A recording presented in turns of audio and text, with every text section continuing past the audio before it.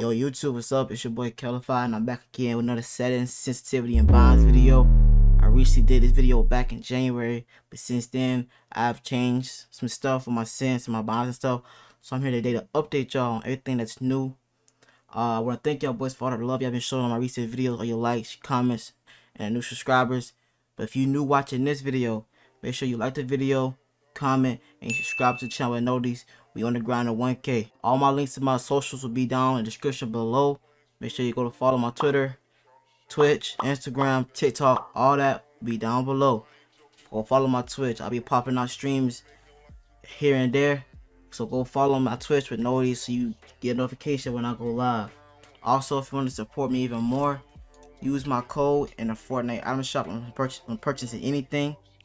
I would really appreciate it. It resets every 2 weeks. So make sure you go back in and plug it. Without any further ado, let's get straight into these settings. Hey, before we get into the settings, I'm gonna need y'all boys to subscribe right now.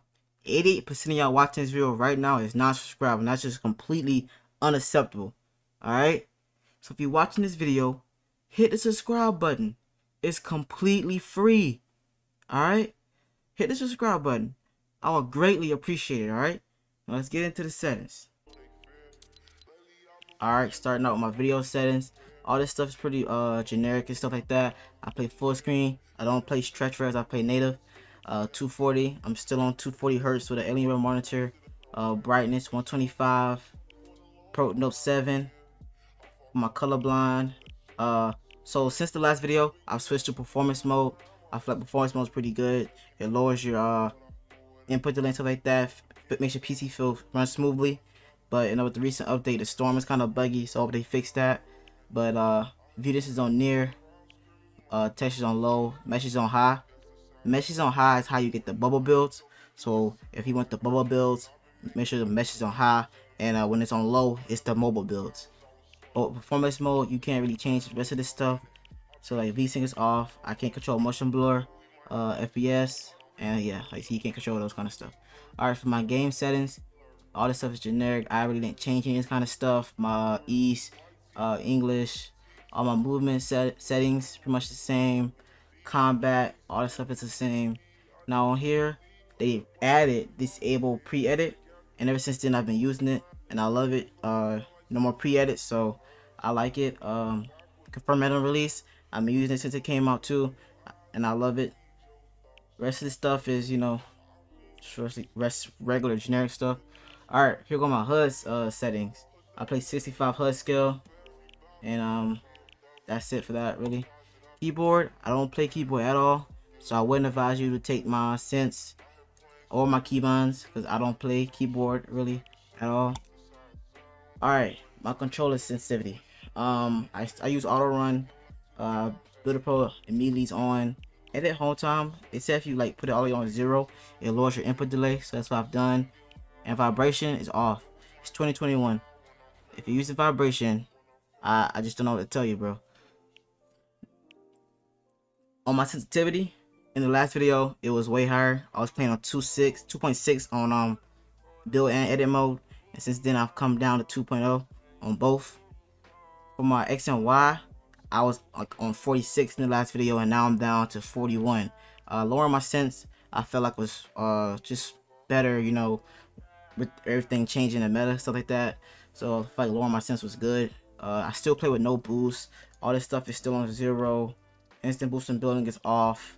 ADS, I don't remember what it was in the last video, but I think I think it's lowered, especially with the new season, because like the no accuracy on the makeshift and all that. So I'm down to 11, still with no boost. Everything down to 0. 0 linear. Aim assist on 100. Now my dead zone did change. I was playing 10.5. Now I'm down to 9.9. Like I said, I lowered it, kind of making everything so hit the more stiffer pumps, stuff like that. Now that they're back in the game. And also heard that if you use foot controller or cut it on, it lowers controller delay as well. Sound settings if you really care. Yeah, turned off 3D headphones. I heard something about it like allows you to hear footsteps better, something like that. I really don't know. Really not a biggie for me either. Like I said earlier, my keybinds, anything with keyboard, I wouldn't advise it. Only thing I really use keyboard for was like push to talk, and like it's pretty much it. But here it is if you want it.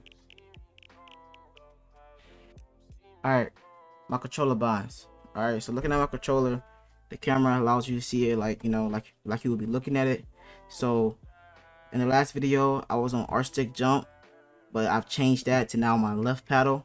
So now I jump on my left paddle, and my right paddle is switch mode and confirm. So that now puts my R stick to crouch. I still edit with L stick, been using it since day one, haven't changed that. Triangles pickaxe, squares interact and reload, and then I have circle bonded to my right paddle for switch mode and confirm, and X bonded to my left for jump.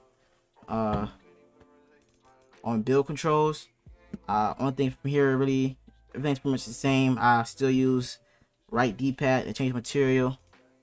On edits, I changed my reset bond from R1 to R stick.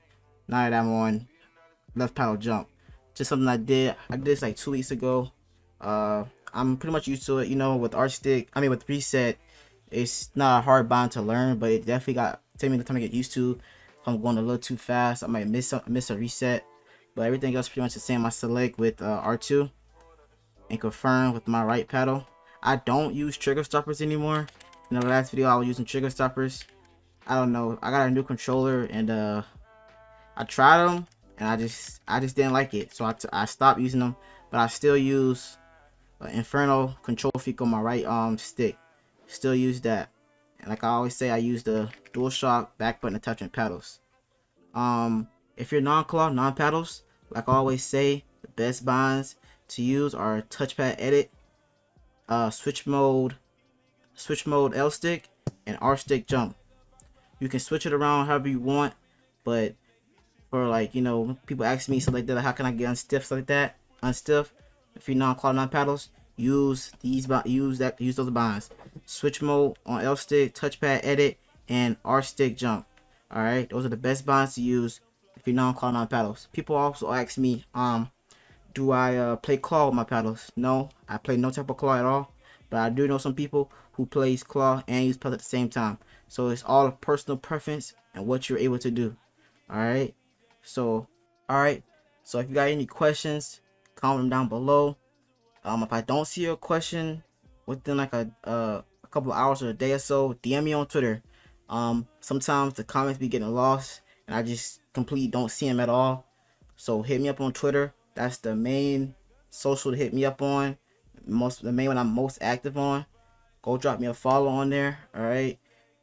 But if you have any questions, you can just automatically DM me on Twitter. Don't forget to use my code in the Fortnite item shop. And I thank y'all boys for tuning into this video. I'll see y'all in the next one.